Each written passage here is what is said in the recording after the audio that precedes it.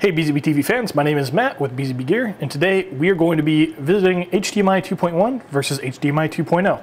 Yesterday we talked a little bit about what makes HDMI 2.1 a little bit different, but today we're going to dive into why you would consider 2.0 over 2.1. So let's go ahead and dive straight into that. So if you're talking about HDMI 2.1, it brings a load of features.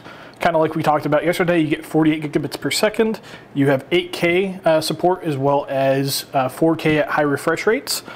You also get dynamic HDR support, tons of really great things like a very, very low EMI, variable refresh rates, enhanced gaming features, plus you also get some better AV features like support for Dolby Atmos. So why would you consider HDMI 2.0? Well, HDMI 2.0 is going to be cheaper. That's going to be one of the biggest things, but also you're going to still be able to support 4K. The thing about it is you're not going to get 4K at 120 or 140. You're only going to be supported at up to 60 hertz with that. But again, you're talking about a cheaper cable, and it's also going to be better at being a passive cable the longer you get. That is one thing that 2.1 struggles a little bit with.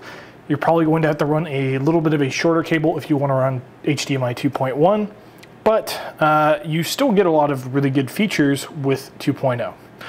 You're getting static HDR support, so it's not going to be dynamic like 2.1, but you are still getting HDR support as well as variable refresh rate support, and on top of that, you are still also getting ARC support.